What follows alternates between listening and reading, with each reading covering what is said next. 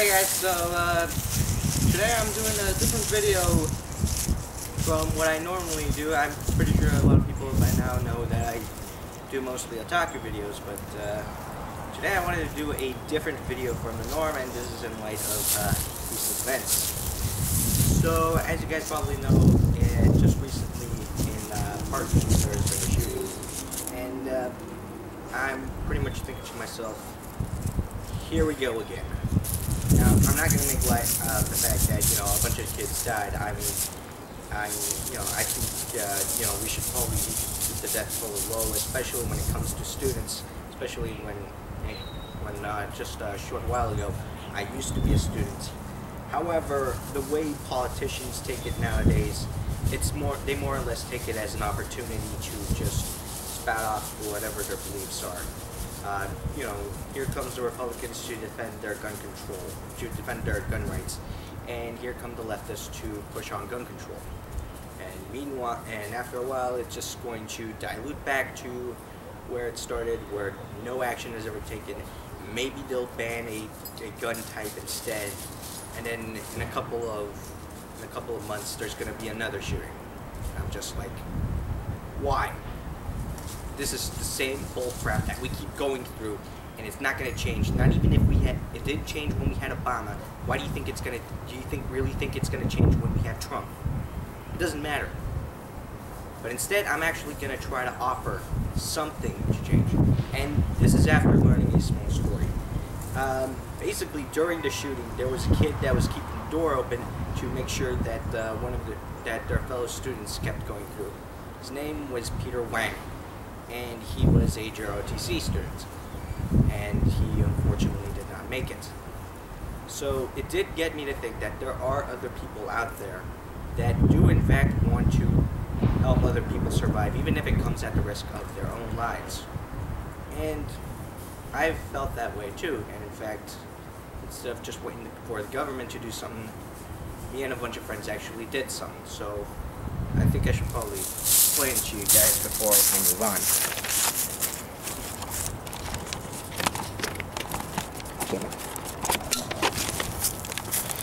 So basically what we did was we actually came up with a plan, and this was based on a sort of Mythbusters thing that we had going on. Sorry about that, the wind's a little crazy.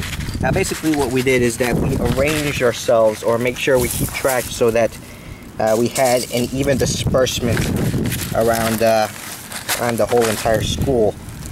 Say for example, I was going to be in the library because I was a library kid. I usually spent my time over there. I try to catch up on some reading, catch up on some homework, or just dick around in the computers. And let's say that, for example, a shooter showed up and they actually shot off their bullets, and it would be our job to just basically sort of try to find a way to surround the shooter once they get within proximity. And what were we planning on doing once we did surround the shooter? Basically just do a straight up ambush by using our own backpacks as shields. And I know it's probably a dumb idea, but they already have companies out there that say that they have bulletproof backpacks. And quite frankly, I don't think you should spend your money on that because A, it's probably most likely going to be bullet resistant, and B, if you've ever seen Mythbusters, you would know that there are actually some things in life that actually are bulletproof, like say laptop computers, or in this case, a very thick textbook. Yeah, in fact, they have made an episode where they actually prove that up to a certain degree, a phone book is pretty bulletproof, but imagine one of these textbooks. Now don't worry, this is an outdated textbook that I got from a local bookstore, so that's pretty much it. But however, just to sort of add the protection, what I usually do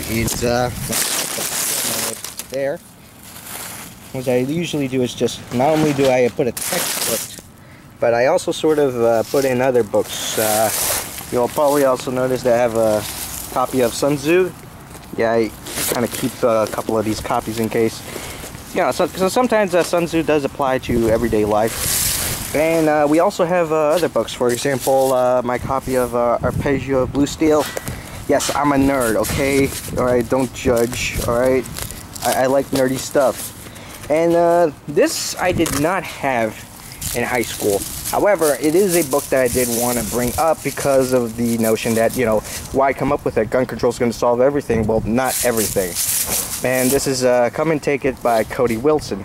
And it's basically a book on 3D printed guns, or how he came to the creation of the gun known as the Liberator, which, for those of you who don't know, is a gun that is 100% 3D made. It's only a single bullet, but after all that, a bunch of people started creating a fully automatic 3D guns, and and he's even moved on to hard metal, where he's actually created milling machines, and he's actually working here in Austin. And so yeah, so it doesn't matter whether, you know, they actually do pass the gun legislation they want. There will be people out there who will get the guns they want, even if it's through sketchy means. And if you really think about it, all the guns really say is that you have to have a license to do it. That's not going to mean that people aren't going to get their hands on guns. I mean, for God's sakes, there are people out there who drive without a license, so, you know, it's not like it's going to solve anything. So this is why I created this kind of training video to sort of describe it. Now, let me just put this back on the tripod. I really need to get some more stuff.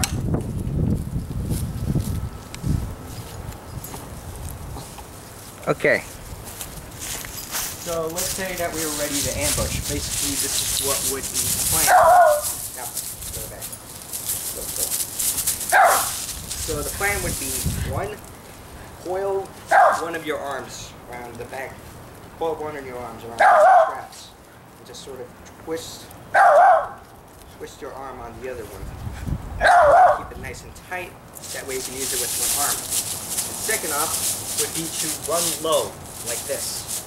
Now, why would I run low like this? Well, for two reasons. To protect this and to protect that. Even if we have this protected, it's not really going to be necessary, and it's only going to weigh you down. A bullet to the knee will probably keep you from becoming an adventurer, but you will still be able to live a relatively happy life. So basically, running like this. Second off, would be to sort of create yourself a moving target. Not only ambush straight at the person, but also to sort of dodge and leave.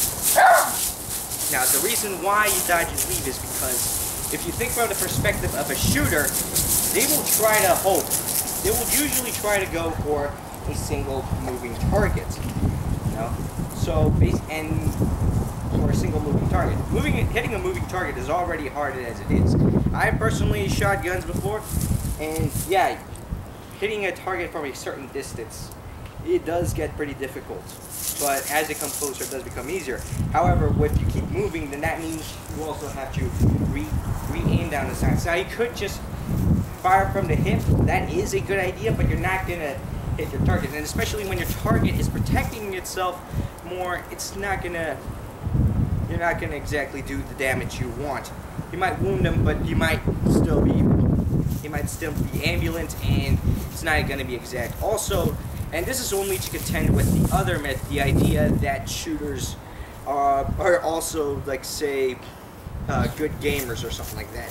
That is a pretty contended, there is some level of truth in that mythos. However, in reality, it just means that if they do become school shooters, then they're just going to be a lot better at it. There's actually been reporting where if they actually do check certain people who do get into professions like, say, in the military or in law enforcement, they're usually the best shooters end up being good gamers at that. However, in the same way, we can also take a lesson from video games, and essentially, if you've ever played Call of Duty, you will know that there's a shield that there's a shield option in that game. And not only that, but there's also you've probably also seen videos of it where players just swarm a single player carrying shields and just keep them trapped in there, sort of to just screw with their heads. The same concept applies. However, this time you also have another option. let's say you actually do manage to get in there, you know, just getting close to the point where the muzzle is right there. One thing you can sort of do is a takedown maneuver. One, bash the rifle out of the way so that it's no longer aiming. They're no longer pointing at their target. And second off, just sort of do a takedown. Now you can do various takedowns. You can also do a good old-fashioned hook punch or just an upfront kick. So just to demonstrate, bash punch or bash upfront kick.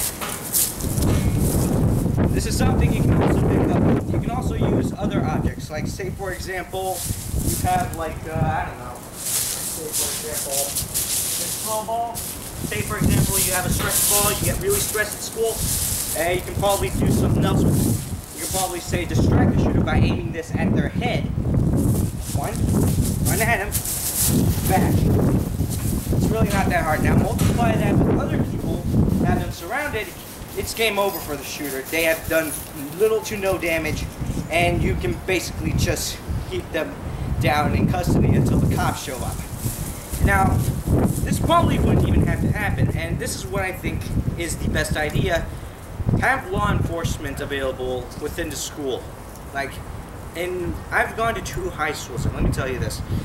The first high school, it is considered a pretty ghetto high school in the sense that, you know, there was always something, like say, a pregnant girl is finally going to give birth in one of the bathrooms, or they find some guy with coke or whatever. And they've usually had like a police officer in there. Now in the first, it was pretty hectic, but that's because you know, there were more reports of people using drugs. There were more reports of people getting into fights in the school. But however, those were just reportings. And by the second year, things have sort of cooled down to the point where you know, students' scores were starting to go up because they were no longer distracted by fighting. They were no longer distracted by gang violence. And eventually the school have got more funding to the point where we were able to get new classes, like a Vietnamese class or a Mexican-American history class.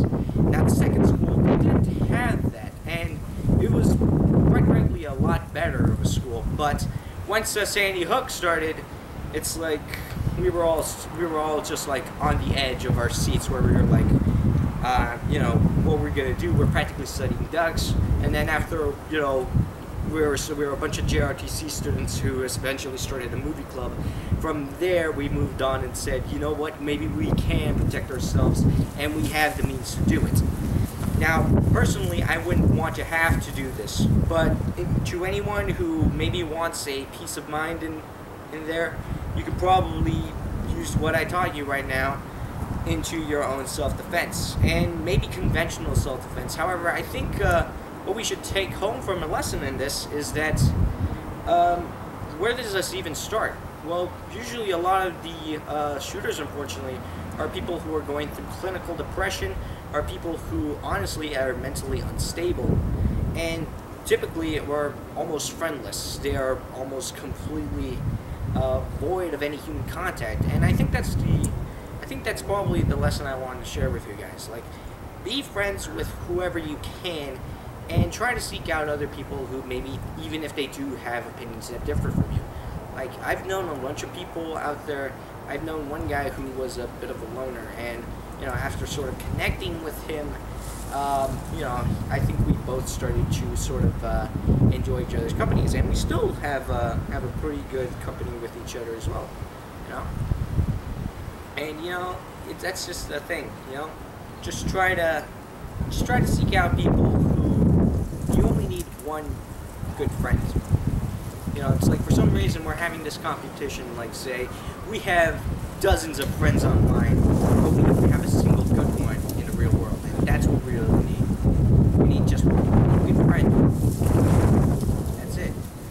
So until then, hopefully I come up with